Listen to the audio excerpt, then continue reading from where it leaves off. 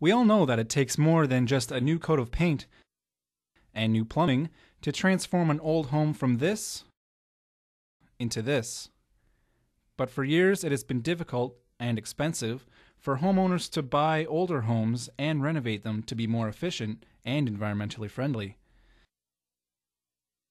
But companies such as Remax have joined the eco movement and are offering environmentally concerned customers with eco options.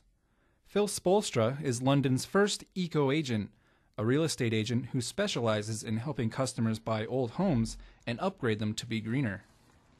My passions involve, fishing, canoeing, hiking, just a lot of outdoor stuff.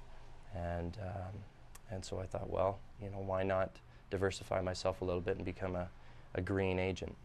Phil helps to reduce his clients' costs through government grants, which save them thousands on their renovations and in their pockets. Keep their bills very low in the month and just, cause a lighter footprint.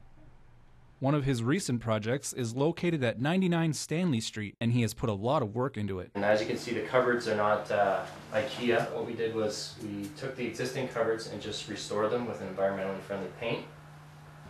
Energy Star appliances. The windows themselves are kind of a low R value, so that's a point where you're going to lose efficiency in the home.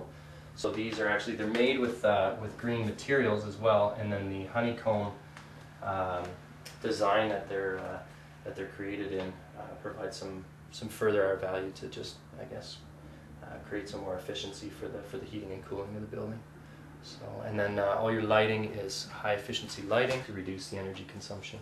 He also installed low-flow sinks and toilets. But are other contractors buying into the hype of eco-renovations? There are developing criteria, right, for how people go about making, a green building greener, and sorting out a lot of the hype and all the good ideas that you hear need to be evaluated carefully.